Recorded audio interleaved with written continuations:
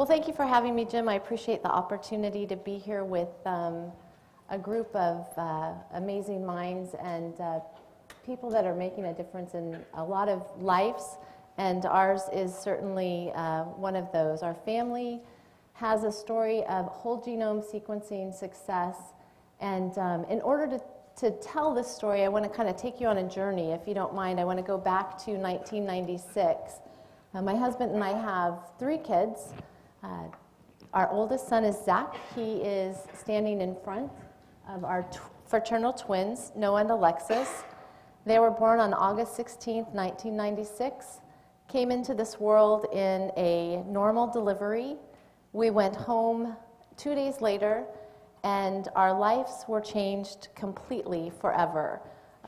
Noah and Alexis were colicky for 15 months. They cried nonstop through the day and at night. They also had a lot of internal issues going on. Noah and Alexis were both throwing up massive amounts every day, multiple times a day. They weren't reaching any of their developmental milestones. They were floppy. They were so floppy that at age 9 months, when you would hold them, you actually had to support their backs or they would flop back. So at their 9-month well check, I took them to their pediatrician, and at that point she was concerned. She sent us to an early intervention program where they evaluated Noah and Alexis, and they deemed them developmentally delayed. So they put them on a list for therapies, which would include speech therapy, physical therapy, occupational therapy, and early intervention therapy. She then sent us to a pediatric gastroenterologist that did upper GIs on Noah and Alexis, and it came back showing nothing of significance. We were then sent to a pediatric neurologist, and at a year of age, he started with the metabolic tests. And Noah and Alexis have they have a lot of unique things in them. And one of the unique things with Noah and Alexis is their veins. They tend to shut down when they're having blood drawn. So they would go back and forth. They wouldn't get the 8 vials of blood that they needed. So I would have to take them back. So they were stuck over 100 times for this one test at less than a year of age to find out that they did not have a metabolic disorder. At 1 year of age, we took Alexis to have an MRI done. So they put Alexis under. They did an MRI, found nothing of significance. And I'm kind of taking you through this journey because I know that a lot of you in this room are scientists and you do research and you write papers, and a lot of it's centered around patients, and you're making huge advances, but sometimes you can, I believe you can get maybe a little disconnected that the good stuff that you're working on, the advances that you're making, these are patients like my 3 kids, and I'm sure a lot of you have children, maybe they've been through health problems, maybe a parent or a family member. So we were thrown into this world that we were not prepared for. So we started down this journey of specialists and tests and hospital visits. And this is a snapshot. This is not all-inclusive, but on the left-hand side of this slide are some of the tests, most of the doctors that we took Noah and Alexis to in the first 5.5 years of their lives. They had a whole array of issues. Alexis had urine that would reflux up into her kidneys. She would have urinary tract infections from this. Her temperatures, one time I had her at an urgent care and her temperature spiked up to 107.5. So they called an ambulance, took us to the emergency room. She had seizures. Noah had continued to throw up massive amounts every day, so he was going to a gastroenterologist. So all of the tests on the left-hand side, all of the doctors, all of the specialists, and the results of all of those things are on the right-hand side of the slide. And in 1998, we had an MRI done on Noah, which showed brain damage in the ventricle area of his brain. So this was called PVL, for periventricular leukomalacia. That's why we call it PVL. And this was a textbook case of cerebral palsy. I had done research from the time they were 9 months old, and we knew there were problems, and this fit everything that I read. They diagnosed Alexis under the assumption that she had lost oxygen while in the womb, that they both did. It made sense. And so what we did is we had this diagnosis that we would find out later was incorrect, and we built all of their therapies, all of their treatments around an incorrect diagnosis. So as you can imagine, there was a great cost that was continuing to mount in our family. There was not only a financial cost that we were undergoing, but there was also an emotional and a physical cost that was extreme, not just for our immediate family, but for our extended family and our friends.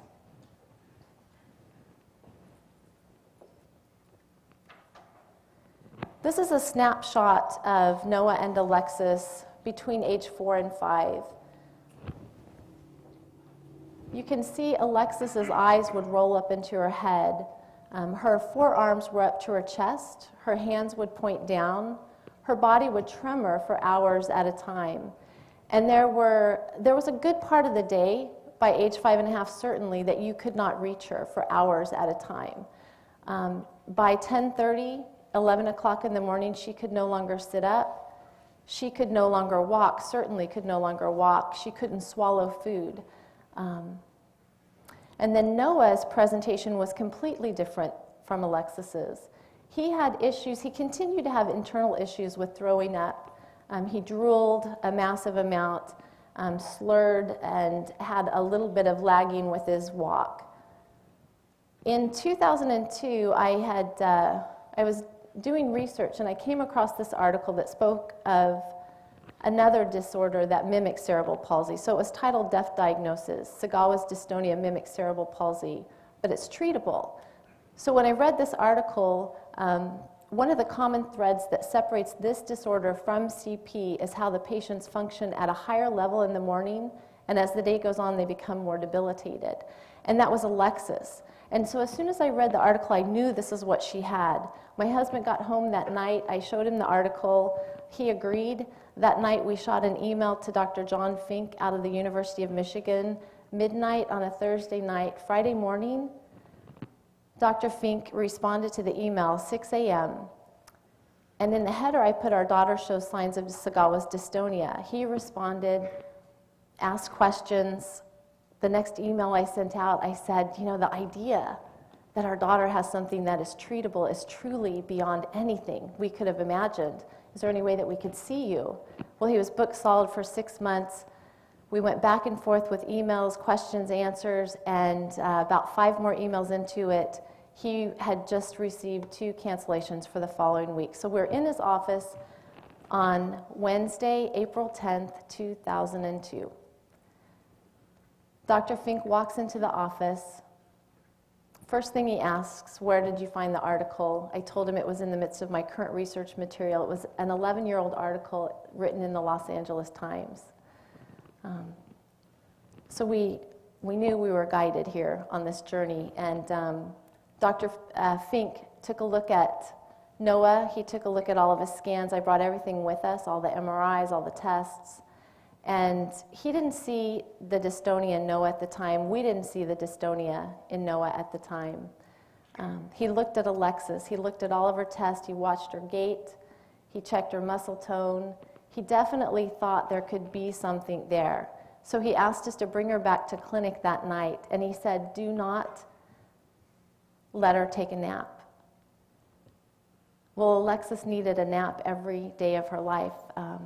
That was kind of what restored her ability to function. So we left his office. It was about 11 o'clock in the morning. We went to a restaurant, and we had to pick her up out of the car, and we had to carry her into the restaurant, and we put her down on a chair, and we held her up because otherwise she would have fallen off the chair at age 5 and a half. So Joe brought over some food, and we put the straw to her mouth. She couldn't swallow. And so as you can imagine, the rest of the day was filled with a lot of challenges. Alexis was crying. She couldn't function. We had to carry her. We went back to clinic that night to see Dr. Fink, and he looked at her, Went over a lot of information with about matters of the brain, the basal ganglia, the separation, the differences between dystonia and cerebral palsy. And he gave us a prescription for the drug L-Dopa. He told us to give her a quarter of a pill that night, a quarter of a pill in the morning and at lunch and the next day, and then we would make contact again. So we gave her a quarter of this tiny little pill, 10 100 milligrams of the carbidopa-levodopa. And at age 5.5, Alexa slept for the first time in her life. She had a sleeping disorder, so she never slept through the night. So we didn't know what that meant. The next morning, she woke up full of energy. We gave her another quarter of this little pill, and she walked to our rental car. And for the first time in her life, she got into a car on her own, and she pulled the seatbelt down on her own for the first time in her life at age 5.5. So my husband and I were in the front seat, tears in our eyes. We knew we were witnessing a miracle, and the rest of the day was exactly like that. We went to lunch that day. She sat in a restaurant on a chair and ate lunch. If you walked by her and you saw her, you would think she's just a 5-year-old girl. Whereas the day before, you would have walked by her and thought, there's a little girl with a lot of problems. That afternoon, the boys were exhausted, so we took them back to the hotel. They needed a nap, and I took Alexis down to a little play area and rented a paddle boat. We went paddle boating on the water. I took her to this little play structure where she was running up the play structure and sliding down the slide, and running back up the play structure and sliding down the slide. And at one point, I remember she must have nicked her lip. And when she got to the top of the slide, there was this little boy sitting on the top of the slide, and he wasn't going down, and she was behind him, and she was, just looking at him, and he said, is that blood or is that lipstick? And she looked at him and she said, it's blood. Okay, let's go, let's go. And she was so impatient. And I thought that moment was so profound, because I was thinking, she has this newfound ability. She has this body that is functioning, and she doesn't know how long it's going to last. She doesn't know if it's going to go away from her in the next 5 or 10 minutes, so she wants to make as much use of this opportunity as she can. And I thought in that moment, wouldn't it be amazing if we were all like that? Didn't want to waste a second of the life that we've been given and use it to the fullest ability that we can. So we came home. A couple months later, Noah's onset started. His foot started turning in, his head started going down, he started drooling. His feet started crossing center. We took him to several neurologists. Nobody would start him on the medication because it's known to cause stomach problems, and he already was throwing up massive amounts every day. So we took him back to Dr. Fink and said, we have Alexis's medication, so we can do it on our own, but we really want you to be a part of it. He acquiesced to a month trial period for Noah, and after 6 years of throwing up every day of his life, Noah stopped throwing up. And after 10 days, his feet went back to normal. It's a progressive disorder. It gets worse until it robs you of your ability to function. So we had these new kids. We had this new life. Alexis was in dance. They were playing basketball together. They played soccer together. They played every sport that you could think of. Dr. Fink told us their body's like plastic. We have to kind of restructure it and get them involved in everything that we can. They did karate. And so we had this new, incredible life. So fast forward from this period, and we go up to year 2008. So in 2008, my husband received a phone call from a headhunter at a life science company. The name of the company was Invitrogen, and they were getting ready to acquire Applied Bio. Well, Joe had been the CIO at America West Airlines when they acquired U.S. Airways, and that was the largest merging of systems at the time. And so they were very interested in acquiring his skills, and he told me about it, and we always had calls from headhunters, and I just thought, California, raising our kids in California, preconceived notions. And so we decided to go out to San Diego, and we had dinner with Greg Lucier and his wife, Marilena. And I shared the story of Noah and Alexis. And at that point, it was a success story. And Greg told us that the company they were getting ready to acquire, Applied Bio, was making equipment that would one day be able to diagnose kids like Noah and Alexis at birth. Well, I had started a website in 2003, a year after we found their diagnosis, and we had been able to reach people around the world that had been misdiagnosed, that had been in wheelchairs, that responded to the medication, that went from unable to go to the bathroom on their own, unable to scratch their own face, to playing tennis on their high school tennis teams. Taking care of a 38-year-old woman in a wheelchair her whole life. Contacted me after reading an article, and she's able to function and do things she could never do before. And throughout all these years, it was always, when people would reach me, how do I find out if my child has this? How do I find out if I have this? And it was always a response to the medication.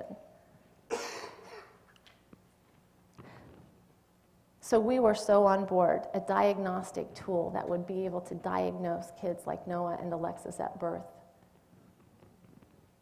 So we moved out to San Diego in 2008, and a year later, in 2009, Alexis had a chronic cough that she had been dealing with for years. The doctors kept thinking it was allergies, maybe it was reflux. We tried different medications, different therapies. Nothing would work. So all of a sudden, this chronic cough turned into a severe breathing problem. And we were in this world again of emergency room visits. We had paramedics in our house on 2 occasions, and this severe breathing problem was literally life-threatening. We had paramedics in our house when she was turning blue, trying to get her to breathe again. We had 7 emergency room visits in 2 months. We were back into the world of doctors and specialists and unknowns, and nobody could help figure out what was going on. So this is a snapshot, again, of most of the doctor's visits, of most of the appointments, of most of the procedures that Alexis underwent in a period of 18 months. And the results from all of these tests and all of these doctor's visits were no answers. And again, we had a cost that was involved, and there was a high financial cost, but more than that, there was a physical cost and an emotional cost that continued to mount, because our daughter at this time was 13, 14 years old. We had a baby monitor in her room because we didn't know if she would make it through the night. We literally didn't know if she would make it through the night every night. She was inhaling racemic epinephrine through a nebulizer just to stay alive. If you are familiar at all with racemic epinephrine, you can only get it at the hospital or at hospital pharmacies. They use it in severe cases to help patients breathe. And she was inhaling it every day just to stay alive.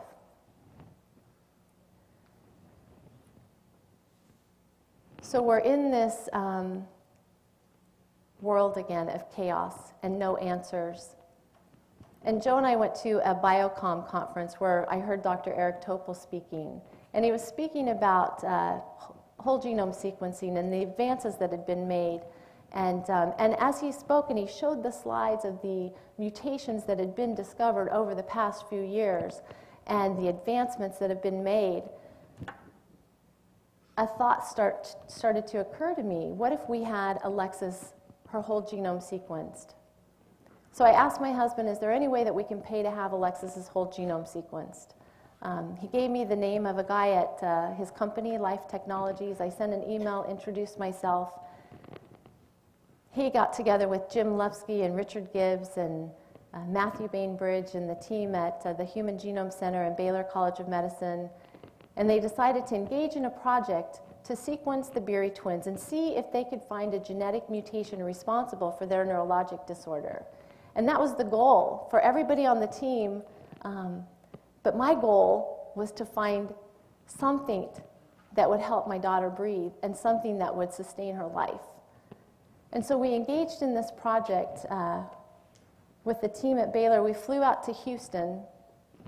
We got to meet everyone. It was quite an experience because I think a lot of the scientists, a lot of the researchers that were working on their DNA at the time, actually when we were there, were right in the middle of the solid systems that sequenced Noah and Alexis, the very equipment that Greg Lucier was telling us about from Applied Bio. We actually got to see their blood in the sequencer. We got to see the reagents. We got to see the whole process. How cool is that? And then we got to go to the computer screens of some of the researchers that were actually looking at the data from their DNA. And we drew their blood in August. And in November, 3 months later, we got a call from the team saying that they had found something. So we flew back out to Houston. We meet with Jim Lufsky, Richard Gibbs, Matthew Bainbridge, a whole slew of people in a room that wanted to be there for the presentation. Wojciech Wisniewski, sorry. And they showed us the findings. And so they showed us the slides. Actually, Wojciech led the whole slide presentation, and he was showing us the slides where they had found the genetic mutation in myself, a genetic mutation in Joe. And together, Noah and Alexis got both hits or copies of this mutation in the septarium reductase gene. So that showed us that not only were their dopamine levels low, but their serotonin levels were low as well. And I remember there were mixed conversations going on. My husband and Richard were having conversations about, this is like the first black and white evidence that we have. This is, amazing. And I was thinking, this is going to solve Alexis's breathing problem.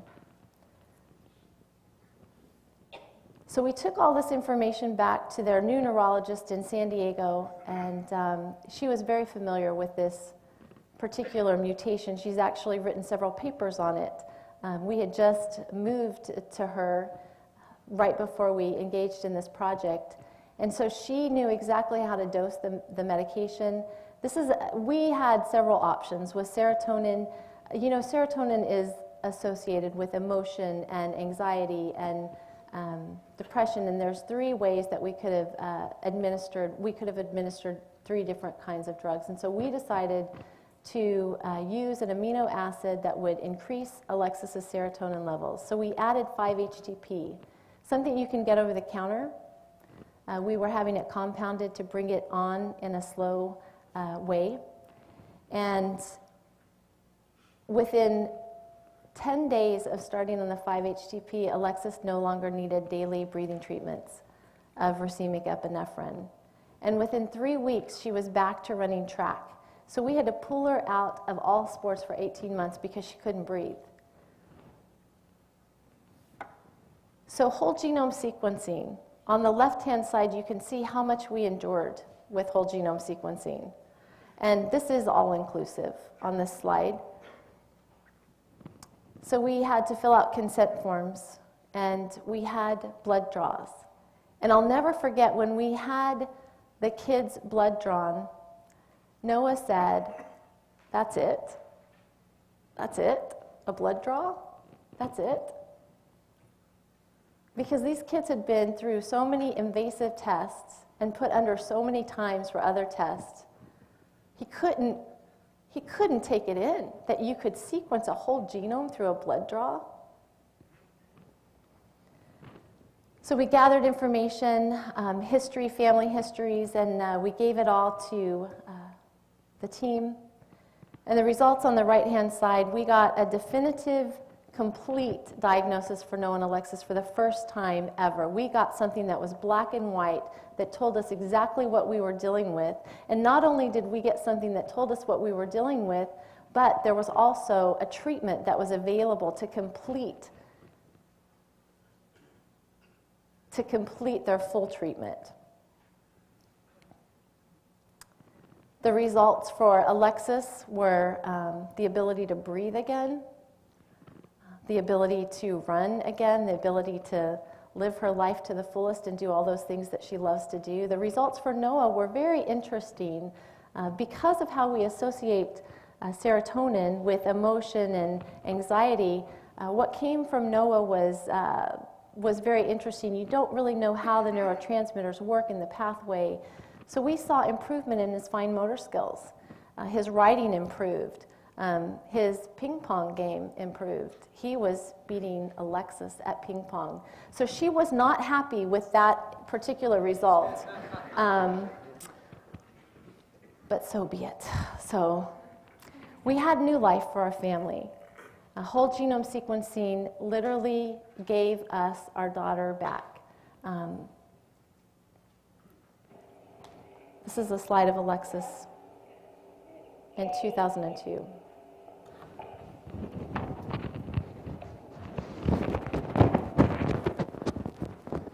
That's very annoying, sorry. I just realized I'm supposed to put this down. Let's see if I can run it again.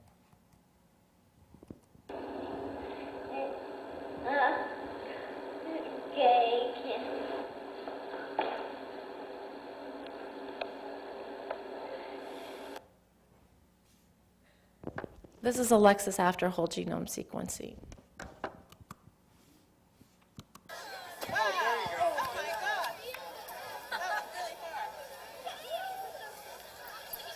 Good job, Alexis. Let's see what the final result is. Yes! 6! Woohoo! 13. She's kind of competitive. So this is our family today. We're healthy, we're happy, we're able to do things that we never thought were possible. We've been blessed. But this picture of our family doesn't represent a lot of the families that I work with. I work with families that have children that are losing abilities every day. I work with families that have pictures with wheelchairs in them, that have feeding tubes in them, that have missing people in their pictures because they didn't make it to diagnosis. I've gone to a funeral of a 4-year-old and a 6-year-old who died undiagnosed. And I don't want to do that anymore.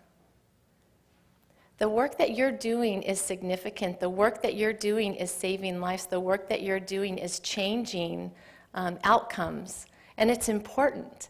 And if you ever start to look at the paper and think of it as just a paper or find yourself disconnected to the paper, if you don't get to see the patient in person, then I want you to think about Alexis and her picture. I want you to think about Alexis before, and I want you to think about Alexis after. And I want you to put her face with the data that you're working on, and I want you to put her face with the analysis that you're doing. And I want you to know that what you're working on, that child or that adult or whatever the patient looks like, that is a person that wants to live their life to the fullest. And you are making a difference. And so we appreciate everything that you've done, and we are so grateful. And I want to say on behalf of our family and all the other families that I work with and all the other families out there that are struggling to find diagnosis, keep moving forward. Personalized medicine is going to become a reality for everyone, and whole genome sequencing is going to be in the clinical setting soon, and I cannot wait for that day. So thank you so much for having me.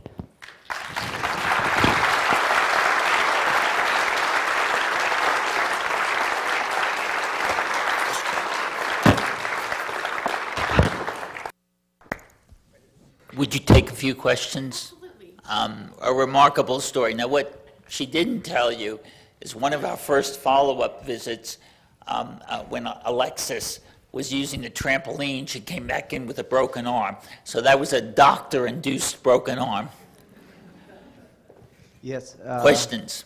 Very nice talk, very emotional. And I would like to ask you, 4 years after the glad recovery of your kids, how close do you think are the doctors nowadays to predict Segawa's dystonia in newborns to avoid all the pain and... So the question was, how close are we to predicting Segawa's dystonia in newborn patients? So I've just been introduced in the last week to a gentleman that's working with newborn screenings, and honestly, I know very little about newborn screenings, but we're going to start approaching that and see if we can get a newborn screening test done for this particular illness, disorder. In the back. So with hindsight, you Maynard, wait 1 second. innumerable physicians that saw your children earlier, feel as though they should have suggested this diagnosis? I'm sorry, could you repeat that one? So your children saw innumerable physicians Yes. over a long period, and in hindsight, have any of them said that they should have considered this diagnosis? So their neurologist at Barrows Neurologic Center in Phoenix, I had gone and shared information with him after the first step in 2002. I gave him all the video. I gave him a letter saying I don't blame him. I asked him to share it in the medical community because that's who's doing the diagnosis. And I have a lot of respect for him, so but he told me, he said, I don't know if you realize how rare this disorder is. And he didn't know of another case in Phoenix, wasn't sure if there was one in Arizona. And I said, could it be that there are a lot of other misdiagnosed cases? And he never shared the information. So I'm thrilled that we're right where we're at, being able to share this with people that can make a difference, that people that can use the information for diagnosis. But no, I don't know about the other physicians. Yes. So thank you so much for sharing your personal story. I think it's just wonderful, and I wish our students were all here to hear this, that this is so much impact that can be done. But one question that we often face, specifically when we deal with humans and disease, is the potential for this information to be made public. Did you and your family have a discussion, you must have, about, you made your story extremely public. It's a wonderful story, but I mean, how did you guys deal with that? And were you worried ever about finding things out that you may not have wanted to know? Absolutely. I remember the conference call when Richard and Matthew called me and told me that they were going to publish the paper and they were going to put twin A and twin B. And I told them, don't do that, because then it's just going to be another paper and another piece of data point. And so I asked them to please use their names because it brings it to life. And then once you bring it to life, then you actually see the patient, and then it's more meaningful, and the potential is greater to advance it. I was asked the question, I was actually at the President's Commission for the Study of Bioethics. I testified there in February, and Lonnie Ali asked me if I was worried about being so public and sharing the information. Was I worried that they would have a problem getting insurance in the future? And I had a visual with my hand, which my hands are full right now, but in this hand I have the concern about insurance. I have the concern about future needs for insurance, and in this hand I have their life. And there's no balance to that question. These are lives that we're talking about. And so, yes, I talked to our family about it, and the kids see kids with disabilities all the time, and they always wonder, could they have what we have? Could they get out of their wheelchairs? And so they were definitely up for making it public. Any further questions?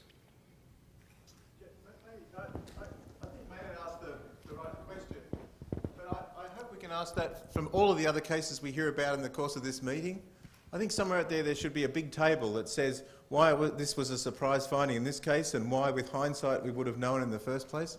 If I'm right, Retta, the children would have had to come off the dopamine supplements to have the spinal tap to do the definitive biochemical diagnosis that might have revealed what it really was, and you weren't going to do that. And the single locus test wasn't available either. So those are kind of two compounding factors that...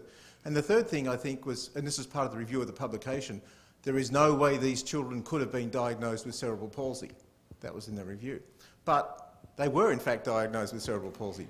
So I think the point, Maynard, is that the boundary between reality and what those of us in the peanut gallery think should be happening is what's driving this hindsight. Howard's going to tell you about a story and people are going to say, well, you should have done a bone marrow in the first transplant in the first place. So I think we should ask this question throughout this whole conference. Thanks, Retta. Thanks, Richard. Retta, thank you so much. Let's have a hand for Retta for this tremendous story. And actually, unfortunately, it had to be Twin A and Twin B. The reviewers would not let us put the names of the children there, even with parental permission. So let's go on to our next talk. Howard